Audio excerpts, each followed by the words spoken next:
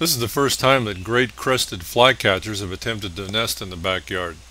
As luck would have it, they actually have 3 nest boxes to choose from, 2 owl boxes and a woodpecker box. Here the male and the female, which interestingly always do their house hunting together, are sitting on a perch facing a screech owl nest box.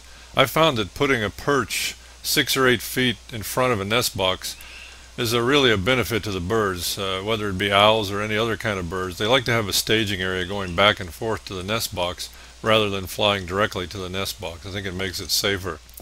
Here the female is taking a look inside the screech owl box, and she gives it a quick look.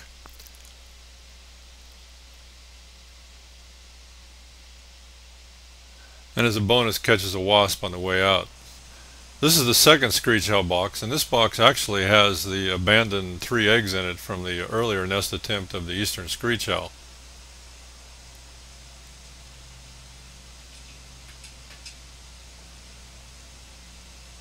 They're kind of interesting in the seriousness that they take in their nest box selection.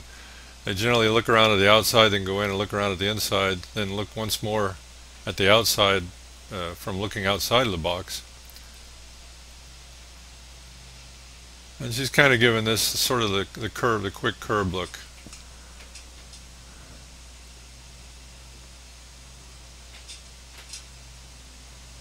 Now they've moved to the third nest box. This is a woodpecker box on a tree, and you can see the squirrels have really chewed this box up. They didn't give this box much of a consideration because of the obvious danger of squirrels getting to it.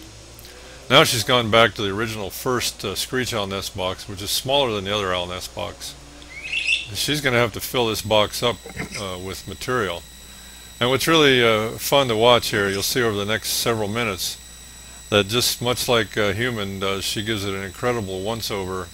And you can kind of see in the way she's looking at the box, she's imagining what she's going to have to do to make this box a suitable home.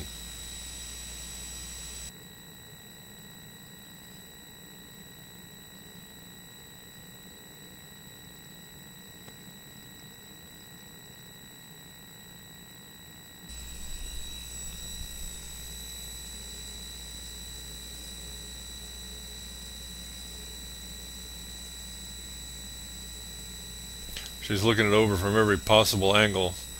You can really see the wheels working in her brain there, and also notice that the male, I think, prefers this box because he's actually staged this box with a selection of bugs for her to eat while she's checking it out.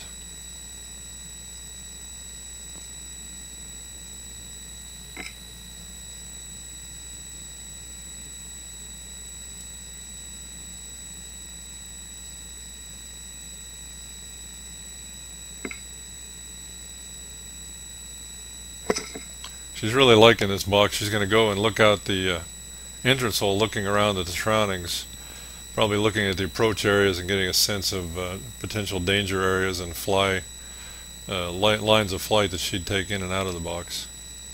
And of course now she's looking straight back at the perch that's set in front of the box, so that gives a sense of security that they have a staging area.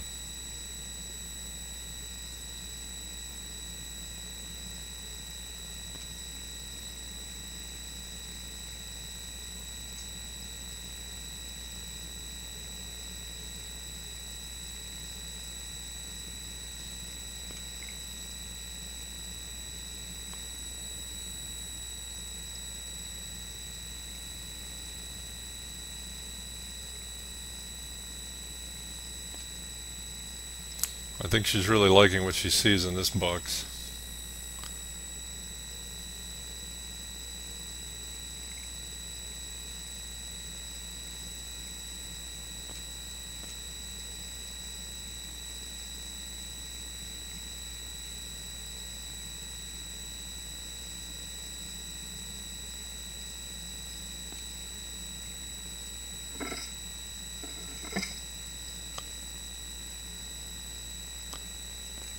Giving it the look over one more time.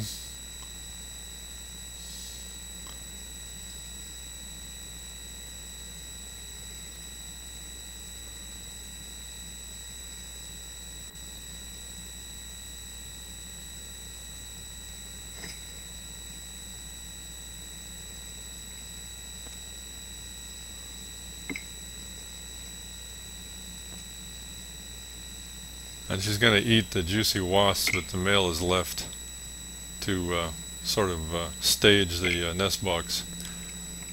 And I think that just helps seal the deal. Now we're going to go switch to the outside camera and see her looking around the approach area one more time.